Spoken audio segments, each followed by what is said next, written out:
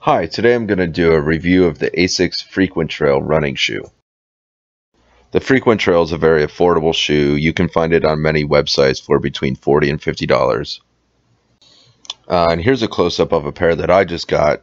They're basically brand new. I took them out for just one really brief run for just a few miles on some gravel. I just want to do a little detailed look at some of the things that you might not be able to see in the stock photos.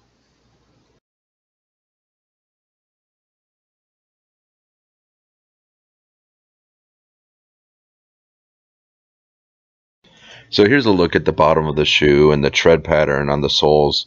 It's a very basic design, but it's pretty effective for gravel running. What's nice is there are no little holes or crevices for rocks to get into. I will be curious to see how these break down in time, in 50 miles or in 100 miles, etc. And if they do wear out quicker than expected or in a weird way, then I'll definitely make an update to this video. So here's an idea of the thickness of the shoe's collar. It's pretty middle of the road. It's pretty sturdy, not too thick, not too thin. Then here's a look at how the shoe laces up and the toe, the front of the shoe, the ventilation.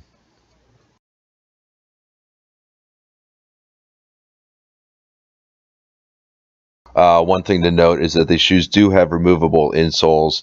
They're glued in, but you can easily pull them out. And then here's what they look like. The insoles are pretty thick and pretty cushioned. They're much thicker than I would prefer, so I just took an old, much thinner insole out of an old pair of running shoes and put those into my ASICS, and that has given me the feel that I'm looking for. So overall, I've been very satisfied with this purchase. It's a very solidly built shoe in the $40 to $50 price range. Obviously, it's not the most lightweight shoe on the market.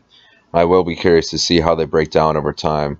But if you're just a casual runner, I'd say that these shoes are definitely worth checking out.